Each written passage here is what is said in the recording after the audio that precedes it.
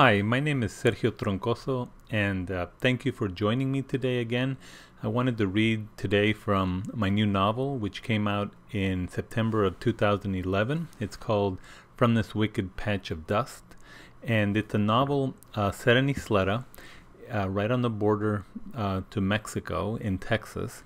And I wanted to read from the beginning of the novel and then a little further forward into the novel, and finally discussed a little bit some of the things I was focusing and trying to explore in the novel in terms of questions. So this is from the very beginning. The novel's focused on this Martinez family, and there's 6 members to the family. Pilar and Cuauhtemoc are the parents, and at this point in the novel, the 4 children are very small. Julia is 8 years old, and Francisco is 7, and Marcos is 5, and Ismael, the youngest, is a toddler. He's only 2 years old. So this is toward the very beginning of the novel. Their cars ambled into the colonia of Ysleta, which was a misspelling of Ysleta, the Spanish for little island, a misnamed, misplaced swath of earth in what had been a prehistoric sea. The gravel slipped under their tires. Elevated dirt mounds of irrigation ditches cut short the horizon. The most unusual and even gaudy structure was the Ysleta mission, which had been founded 100 years before the 13 colonies of New England had declared themselves the United States of America. With its 3-story cupola, crumbly white stucco walls, and rickety wooden fence, the mission had attracted a small settlement of adobe shacks. Mount Carmel was a warehouse-like new church with a gray asphalt roof and cinder block walls, and lay to one side of the mission, anchoring a dusty little square against a grim and boundless desert. Pilar pointed out the church to the children and explained its role in Christianizing the Tigua Indians, who still lived in Ysleta. "Will they shoot us with arrows?" "No, Panchito, these Indians don't do that anymore." At the end of the dust and road, Cuauhtemoc finally found the old 1-lane wooden bridge across an irrigation canal that joined Old Pueblo and Socorro roads. The Impala's white-walled wheels rattled each plank on the swaying bridge. Don Pedro waited till Cuauhtemoc's car was on Socorro Road before guiding his station wagon onto the bridge. After a few minutes of bumps and near stops, the cars turned onto a nameless street of hard-packed dirt. In the hazy morning daylight of the lower valley, Pilar could distinguish the few scattered shacks of their neighbors, as well as the wooden stakes and neon pink plastic ribbons that marked the boundaries of purchased yet still empty lots. About halfway down the dirt street, the pale green Chevy Impala stopped in front of a chain-link fence and an unplastered adobe house with sheets of plywood for doors. One side of the front yard was a giant mound of gravel and sand for mixing cement. The other side was a gigantic 4-foot cube of adobe, with stalks of thick yellow straw intermittently protruding from the rough brown brick like crooked antennae. Behind the chain-link fence was a small runoff canal cut into the sand and subsoil. "This is our house, niños," Pilar announced before she pushed open the heavy car door. "Here?" "Yes, here." But there are no windows," 8-year-old Julia, the oldest, stammered. "When we get more money, we'll get windows." What about the rain?" "It doesn't rain in Ysleta." "Never?" "Almost never." What do you mean by almost?" Rarely in the summer. Don't worry, Julia. We'll have windows in a few months, before it gets cold in October. Now take Panchito and Marcos and keep them busy outside. Don't go into the canal." "What canal?" "The one behind the house." Why can't we go there?" "It's full of spiders and snakes and niños de la tierra. If one bites you, you will die." Will we really die?" Well, maybe you'll just get sick. You mean like throw up? Yes, you'll throw up all day, Pilar said, searching for Cuauhtemoc, who had been unloading the Impala's trunk. You cannot go into the canal, is that understood, Ysleta? Si, Mama. Julia ran to the chain-link fence, waited for her father to open the gate's lock as he came back for another load from the car, and ran toward the mounds of sand and gravel. Francisco and Marcos chased her. Pilar lost sight of them as they hid behind the stacks of adobe. Only their giggles echoed in the deserted street. There are niños de la tierra in those adobe bricks too, and in the backyard. You didn't tell her that, Cuauhtemoc said, his head halfway inside the trunk of the Chevy Impala. I don't want them to get filthy in that canal. God only knows what's in there. You also didn't tell her about no beetles. Which reminds me, I need to buy several extra gallons of kerosene for the lamps and stoves. There was still no electricity in Barraca. The electric company had promised Cuauhtemoc that by the end of the summer, maybe by early fall, they would put the post and overhead wires in their neighborhood. Pilar had been outraged when he had reported the news to her. You tell them we have children? Babies? She had exclaimed, but other families with children had already been living in Barraca for years. They were only the latest arrival. Pilar and Cuauhtemoc unloaded the final box of pots and pans and canned food from Don Pedro's station wagon. Doña Josefina hovered over the toddler Ismael. Those are the grandparents. And Ismael walked cautiously to the fence, gripped the chain link with his chubby hands, and gawked at the half-made adobe house. As soon as Mayelo napped, Pilar thought, maybe her mother could help her ready the bedroom for the night and cook lunch and dinner. Perhaps Papa could saw the plywood door for the house so that Cuauhtemoc could fasten it to the frame before nighttime. For now an old white sheet on nails would do. It was work and more work, and in a few days progress, and in a few months... Mama! Mama! What happened? Pilar finished tugging the jug of kerosene into a corner where the children would not knock it over. Marcos fell down and he cut his leg and he's bleeding. Where is he? In the back. We were playing hide and seek and I was about to count to 20 and Pancho and Marcos were running and Marcos fell down and Pancho stepped on his leg. My God, that's a deep cut, Niño. Let's wash it with soap and put a bandage on it. Pancho pushed me. He did. He pushed me, Marcos cried, his brown face streaked with dirt, tears leaving behind crooked white lines on his cheek. Pilar glanced at Pancho. The older boy was frightened. His white t-shirt was torn at the belly button, and his stomach bulged over his waistband. I don't think he meant to do that. Pancho, go fetch me a bandage from the bedroom. Inside the black shoebox next to my shoes. Ysleta, what is Mayelo doing over there in that corner by himself? He's playing with rocks. Go get him. Mamá está comiendo tierra. Clean his hand and bring him over to the faucet too. Now, Ysleta. Julia pushed Ismael to the faucet in the front yard, their only source of running water, until their indoor plumbing was reinstalled and connected to the main water line by Don Chencho. As Pilar kneeled to rinse Marcos's gash, she noticed Mayelo was grinning. The baby's face was smeared with mud and grime. A muscle spasm rippled across Pilar's back like an electric shock. She closed her eyes and faced the ground on all fours, sweat suddenly dripping from her cold temples. You cannot eat dirt. You cannot push each other. You children need to help me. I can't do this by myself.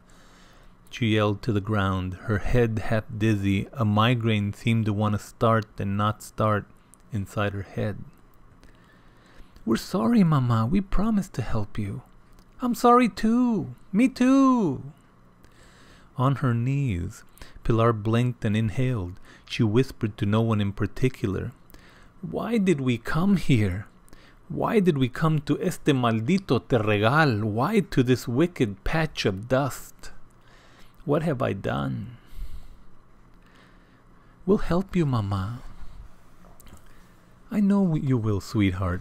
You know I love all of you. We love you too, Mama. Yes, we do. Listen, tell me one thing and I'll let you go play, Pilar said as she struggled to her feet. Say, I'm not sorry for being a niño. I'm proud to be a niño. The children looked at each other quizzically. Pilar smiled at them to reassure them. Just say, I'm proud to be a niño. Say it loudly so even la viejita Doña Hortensia can hear you.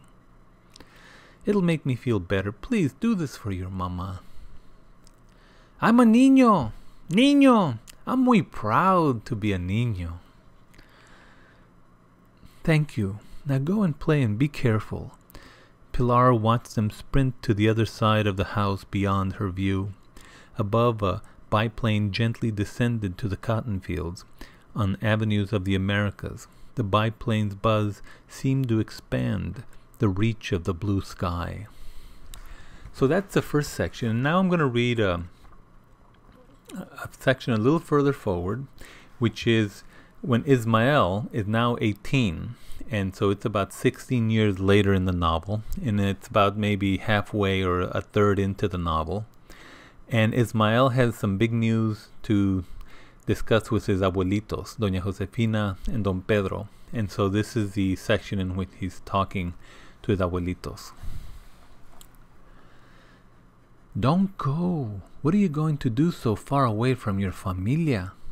Doña Josefina said with a catch in her throat. It's the best school in the country, abuelita. I have to go. I want to go. In the small living room that faced the red brick tenements across the street, Don Pedro soaked his feet and dropped tablets of salt into the hot water. The old man wiggled his toes and grinned into the warm night air, and gently closed his eyes. Doña Josefina heated a quesadilla, oozing with Munster cheese on her skillet on the stove, while Ismael slowly munched on the quesadilla quarter at the table. You don't know anybody in Boston. By the time you come back, your grandfather and I will be buried in the hot sand. Stay in El Paso and go to college here like Panchito. Abuelita, did you know that President Kennedy went to that school? Senators and presidents and very famous people have gone to Harvard. It costs more than $10,000 per year to go to this school. Jesús, María y José, puros malditos ricachones. You'll be poor and alone if you go there. They sat down on her porch just outside the living room. In the darkness, Doña Josefina's face was momentarily lit when she struck a match to light her cigarette. She hunched over and stared at the concrete floor. The hump on her back was almost as high as her head. They're going to give me una beca, abuelita. This school will change my life. What do I know about these things, Mayelo? I'm just a poor Mexicana with nothing but this viejo in the living room with his stinky feet. What are your parents going to do without you? First Marcos, then Julieta, and now you. I know we don't count for anything, but I say don't go. I'll miss everybody too, but I'll be back for Christmas and for the summer. Abuelita, it's the best school in the United States. You'll come back a different person.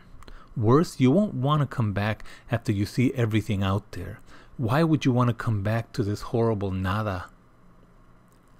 Abuelita, that's not true. I'll be back. I'll call you every week, on the weekends when it's cheaper. I'll learn so much. Nobody at Ysleta has ever been to Harvard. At least no one the teachers can remember. It's a great honor, mijo. We know that. I'm sure everyone in Ysleta is proud of you. But this is who you are, she said, for a moment scanning the dark night air and the empty street. A cricket chirped in the darkness. God help you when you go to this Harvard. You will be so far away from us, from everything you know. You will be alone. What if something happens to you? Who's going to help you?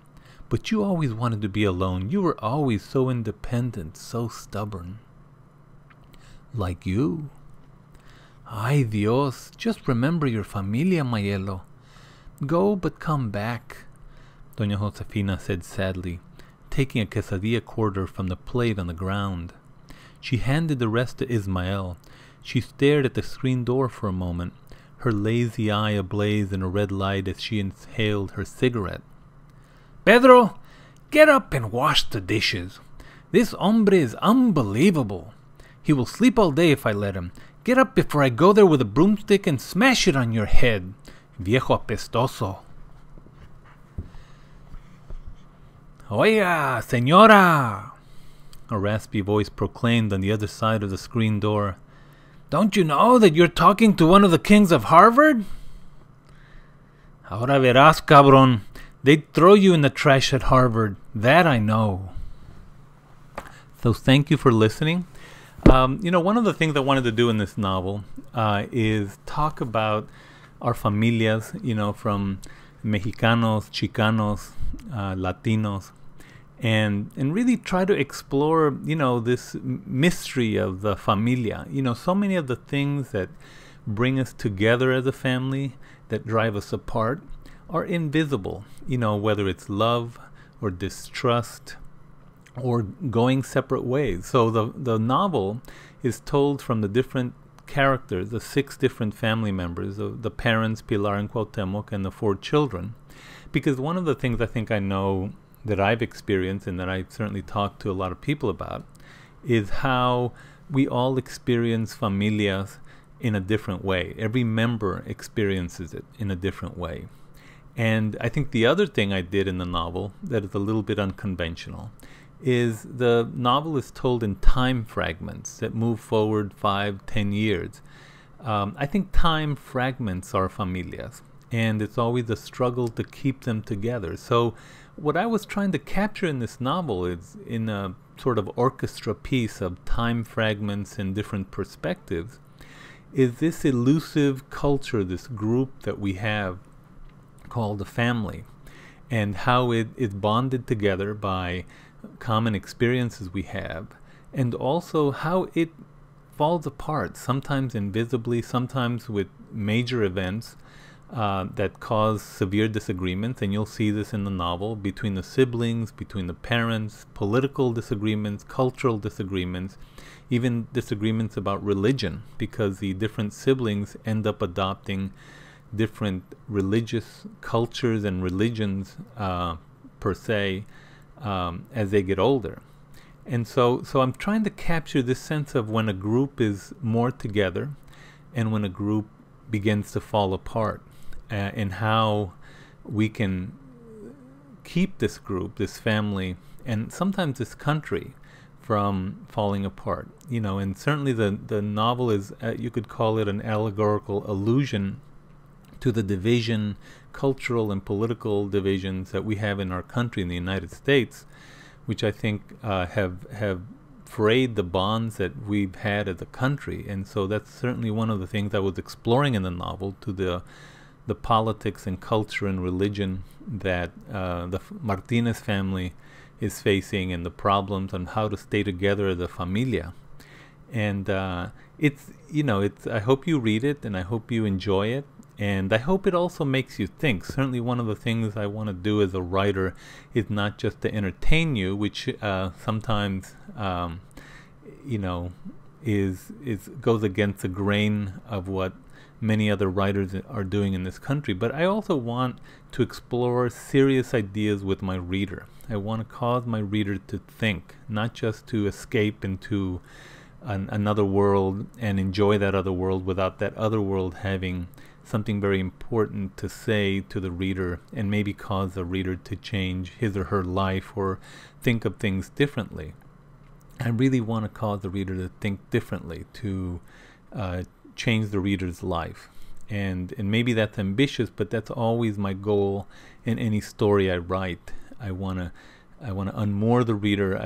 I certainly am unmooring myself as a writer, by the way. Because I do try to approach these difficult questions full bore. So I wanted to thank everybody who just sat and listened to me for a few moments. I'm certainly thrilled when I get emails from readers and they tell me how important or how interesting or what they got from some of my work. Please visit my website, which is a very active site. It's just my name, sergiotroncoso.com. And I have a lot of stories and essays and videos, and I always love to hear from readers. So thank you again for listening.